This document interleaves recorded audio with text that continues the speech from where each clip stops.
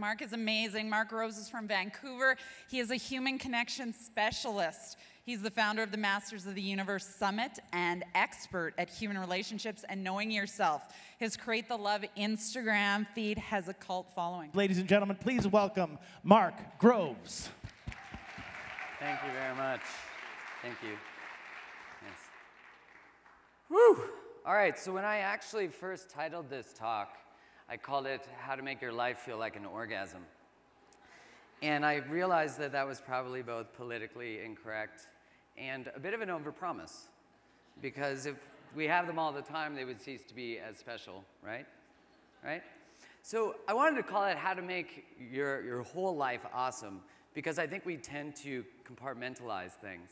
Like, we're really good at business, we sort of like ignore the relationship side of things, and if relationships are really thriving, often that's where we sort of like go where we're celebrated. And I think when we're talking about business and life and mindfulness, we always get into this subject of work-life balance, right? We hear that all the time. I used to work at this company where they would, for 14 years, they would always have new work-life balance initiatives. And what's fascinating is, like, I was just listening to Jeff Bezos speak a week ago, and he was saying that really, like, the metaphor of work-life balance gives us this idea that there's a trade-off. That, you know, if your business is going to do well, your family suffers, and if your personal life is doing well, then you're sort of missing out or not paying attention to your work. And I really like that thought that it's more like work-life synergy. And it's like, where are you getting your energy from? And are you getting your energy from every area of your life? Because if you're really in purpose at work and you're doing a really good job, you know, maybe really contributing to the team, then you're going to bring that person to your home. Just like if your relationships are thriving, you're going to bring that to your work, and it completely changes things. And so I really think that it's just life, and then there's everything that we put into life. And, you know, maybe the question then becomes, like, including our business, what is the way that we create a really great life? So I thought maybe the best thing to do is to ask people who are about to die what's most important. Don't worry, this gets more enlivened. So the top 5 regrets of the dying. Has anyone heard of this? By Bronnie Ware. So she's a palliative care nurse who asked all the people who were passing away, you know, what is it that they regretted most? And the number one thing was, I wish I had the courage to live a life true to myself, not to the expectations, the life others expected of me. Number 2, I wish I hadn't worked so hard. This is like the classic entrepreneurs thing, right? Boundaries, boundaries, boundaries, boundaries. And if you have bad boundaries before you became an entrepreneur or before you entered a relationship, it will get extremely magnified when you enter either of those worlds. The third one, I wish I'd had the courage to express my feelings. And number 4, I wish I'd stayed in touch with my friends. And number 5, I wish I'd had let myself be happier. I mean, all of these really come down to our relationships with ourselves, of course, and our relationships to other people. And expressed, really, like, a couple of those are about authenticity and expression, and also balancing our lives, but having boundaries. I remember saying to my girlfriend, when I started my own business, I didn't actually expect to work more than when I worked for someone else's business. And she said, well, you have to stop saying yes to everything. And I thought, that's so simple, but still so challenging. And so that's why I really started to get very fascinated about my relationship and fear of disappointing others with the word no. And then you realize that everyone's actually just fine when you say no. So a little bit of a discovery. So my argument to you is that life is really about relationships. I don't have the research to support this statement, but I believe that we probably drink more coffee and wine on the subject of relationships and the recovering from than anything else. I mean, people are obsessed with the subject, and the beautiful thing is that when it comes to the skill set of communication and relating to others, it's really the content that determines the context. The skill set is similar no matter what. So I'm going to bring you through a little exploration of what is it that gets in the way of building really great relationships as a leader, as a partner, as a relationship partner in romance, and also within teamwork and stuff. And then how do we actually create deepening, better relationships? So this is a quote from John Gottman. Sorry, I'm in your way. This is a quote from John Gottman, who's like the godfather of relationship research. The thing that all really good marriages and love relationships have in common is that they communicate to their partner a model that when you're upset, I listen. The world stops and I listen. And we repair things. We don't let things go. We don't leave one another in pain. We talk about it, and we repair. And what I love about this is imagine if you just removed the love and romantic relationship aspect of that, and you just made that about being a leader, being a teammate. But even in the case of how you're going to respond to other people. I was in sales for 14 years, and I know that whenever there was an objection, it was like the world literally did have to stop, and I had to take care of it and pay attention, and that's what develops amazing relationships. That's what builds trust. We know that in the science of what creates a secure relationship, which is what we're ultimately all after, it's that our partner's needs matter as much as our own. But that's so true within any form of business, too. So I love this quote. I'm going to talk a little bit more about his research. So essentially what we're talking about is relational awareness. So we're talking, and relational awareness is really like, what's my stuff? Like what composes my stuff? Where does my stuff come from? And then how does my stuff play with your stuff? Which actually sounds a little dirty, but how does my stuff play with your stuff? And that creates our stuff. And that is true of no matter what relationship you're part of. You will always be relating to different people and their own background, their own lens, their own experience. And of course, in relationships in work or home, all decisions are really emotional, especially in selling something. Everything is emotionally based. People buy something because they experience dissonance if they don't. So I love this painting by Laura Banzin Martin because I think it really communicates exactly what is true for all of us, which is we are on this earth to connect. We are wired to connect to each other neurobiologically. And no matter the type of relationship, high conflict in relationships really affects us.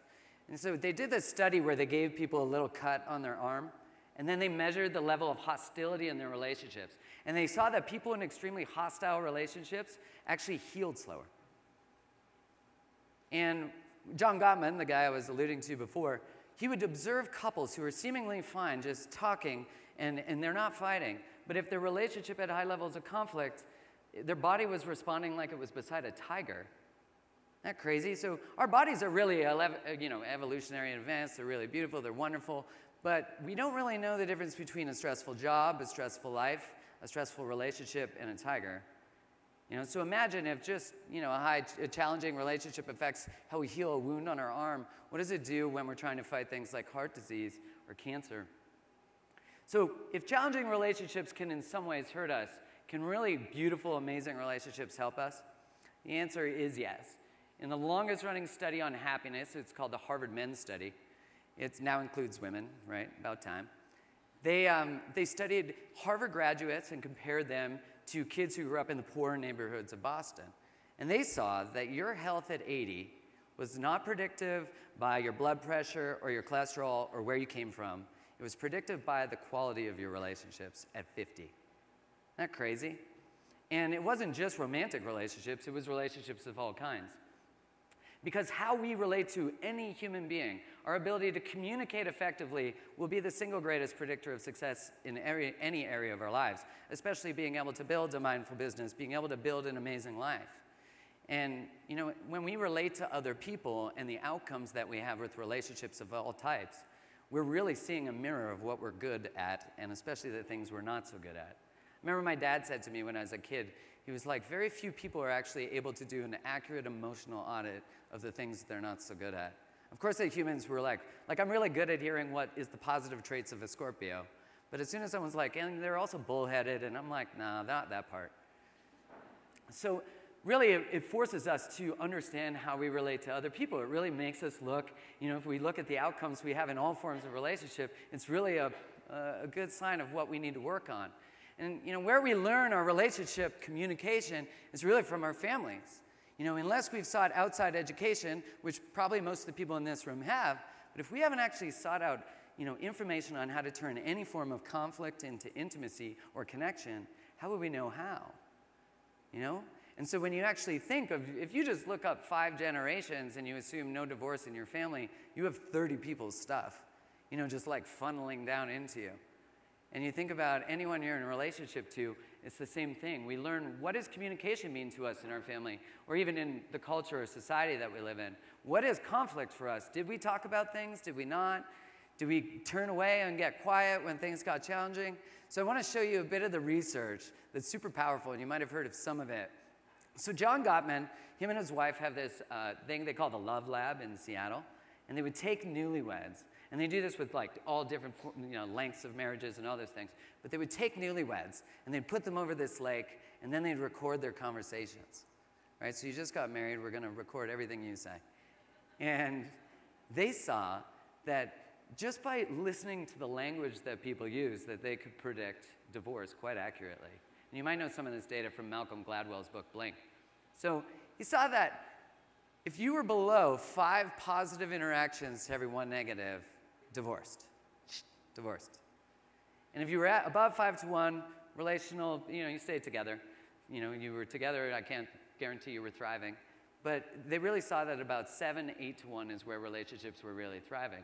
And there was a point when you could get too far. At 13 to 1, it actually started to become inauthentic, that sort of Pollyanna experience, where we just don't believe them anymore because they're just too positive. And you're like, have something bad happen to you. You're so boring.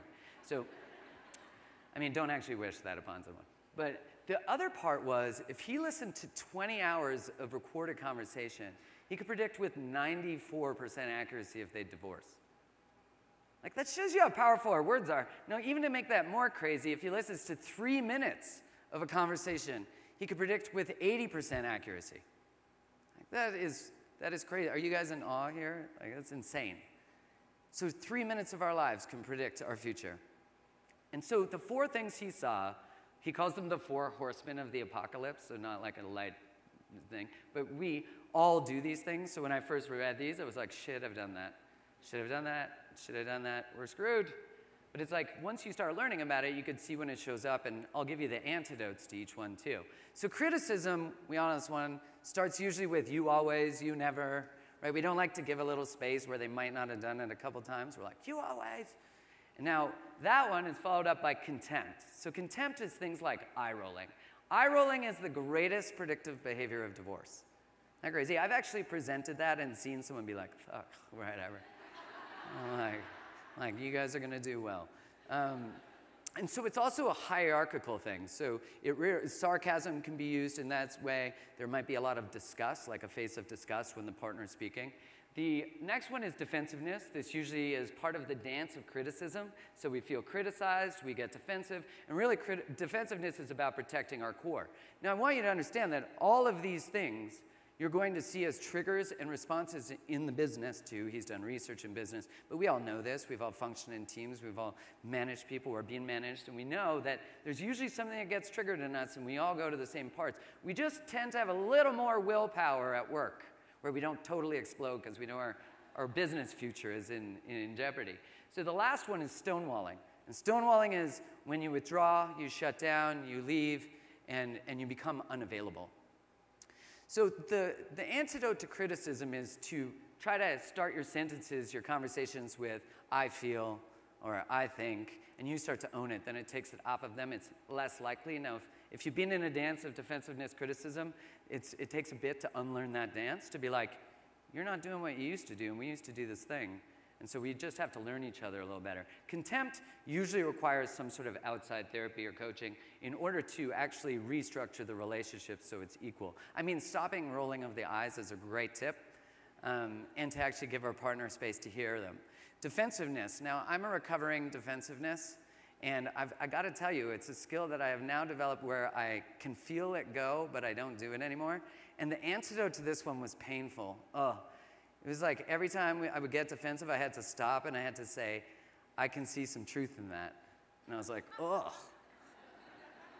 But the beautiful part is I had to start owning my part in everything, and all stories are co-created. So know that no matter what, you're still part of the dance, and so part of it is just taking responsibility. The last one, stonewalling, ideally it would be that we stay, right? That when we're feeling flooded in any form of argument or conversation or conflict, that we would stay.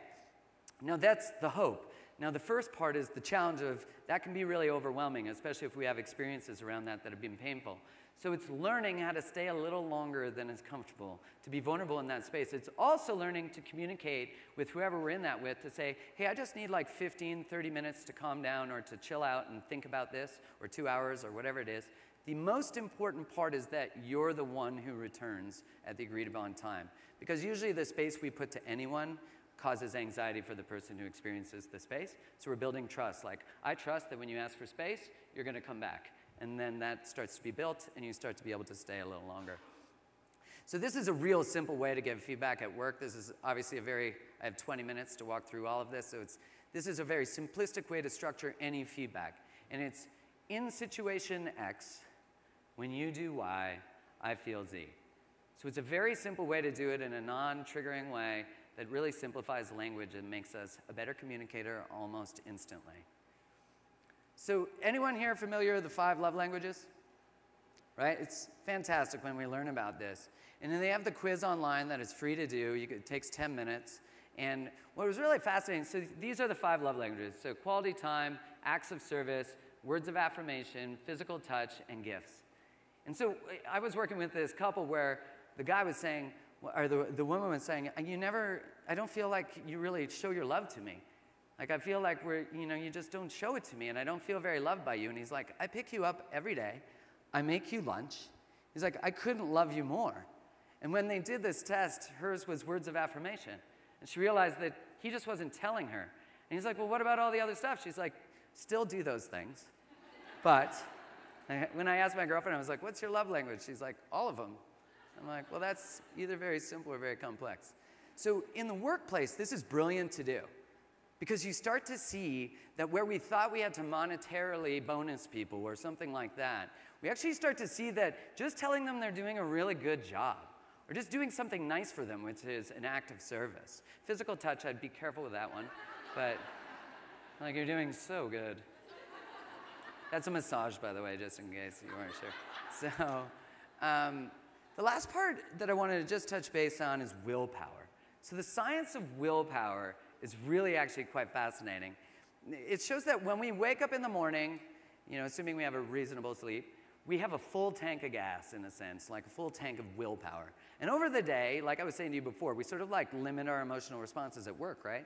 So we sort of like get depleted throughout the day, and then when we get home, or assuming our day is structured more like that, it'll be like after an exhaustive experience, we get home and people want to talk. But we actually need time in order to restore ourselves. Food does it, sleep does it. Sugar, that's why we crave sugar in stressful situations, because it goes to our mind really quickly to use the sugar.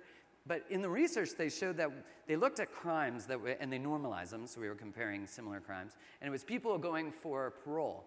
And they saw that if you saw the judge before 10:30, your approval rate was like above 60%.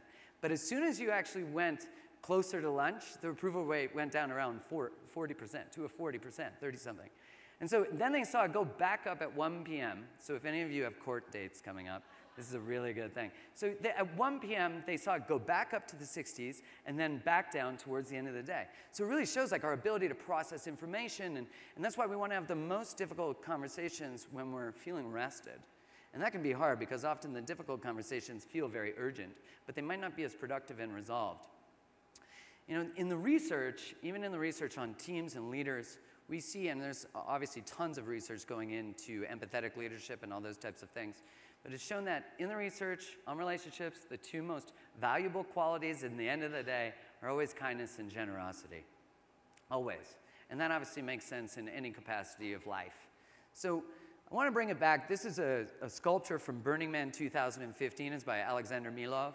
And you can see it's 2 adults with their backs turned and they're shut down. But inside them is this child that's saying, I want connection, I need safety, I need love. Now, I love this because it's all of us. It's such a beautiful depiction of all of us. And when we think about building a mindful business and not losing our mind, when we think about the 5 regrets of the dying that I touched on at the beginning, life is all about self-expression. And that's why I'm sure, I think of everyone in here as an entrepreneur. That's what our work is. Our work is self-expression.